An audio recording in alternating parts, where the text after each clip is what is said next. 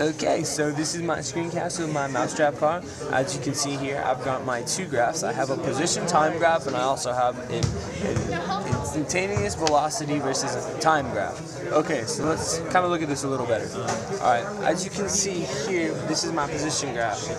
My car started going up, and it stayed at a constant, and right here is where it stopped and was at 0. If we would have had the rest of the data, you would have seen it going down, and it just got really funky and nasty, so we just stopped that, okay? So, total, it went about 6 meters. We can tell that from the displacement of the velocity time graph. Okay, so my mouse in my car was about roughly, I don't know, 15 grams. I'm not exactly sure. The data was funky. It was really weird. It was hard to do. Okay, so let's keep going here. What else do we have here? Meters. Alright, so total velocity of the car. Joseph, where would we find total velocity? Okay.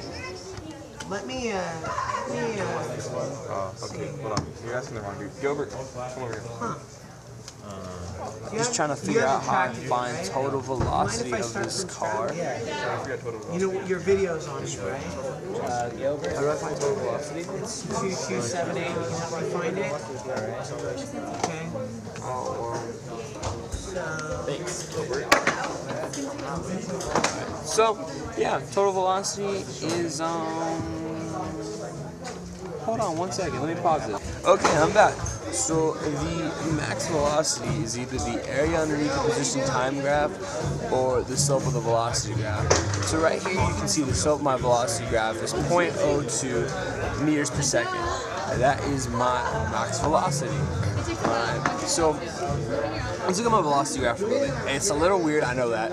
The data came in weird. As you can do, we did this auto fit right here. So the auto fit gives us all this information right here where I'm moving my mouse cursor. So we got all that good stuff in the velocity graph. On here we have the rest of the velocity graph. Okay, so this is when it's going downward, and this is when it's going up. Alright, now let's look to see if I have now let's see if I have the pictures of my wonderful rest of my Mousetrap. Tried sending it, so let's see what's going on here. And it's still not it. Let me pause this video one more time and look for the videos. I mean the pictures of my Mousetrap. So my energy flow diagram and force diagram. I did that. Alright, perfect. The screencast is now going to be continued. Alright, got my energy flow diagram right here on the left, and I got my force diagram on the right. As you can see, this is my car before it moved, this is my car after it moved, this is my system, alright? So kinetic energy is at about a 0 when it's staying still, and elastic energy is up. And then we can see here, elastic energy is being dissipated, kinetic energy goes up. Alright, so the equation equals E minus E dis equals kinetic energy, okay? So, here's my force diagram. As you can see, my system is my car, and this force diagram is when it's speeding up. Alright, and so this is the force of the flow. Oh, that's cute, I spelled flow wrong. Alright, so the surface is going to the right, gravity is going down, of course. And going down, friction is pushing that way, causing it to slow down, and the floor is, and gravity is going down. And that basically concludes my cast. Alright, so, please be nice when you're grading this, Mr. Dan. I like you a lot, you're a cool teacher, and you're the homie. Alright, have a good day.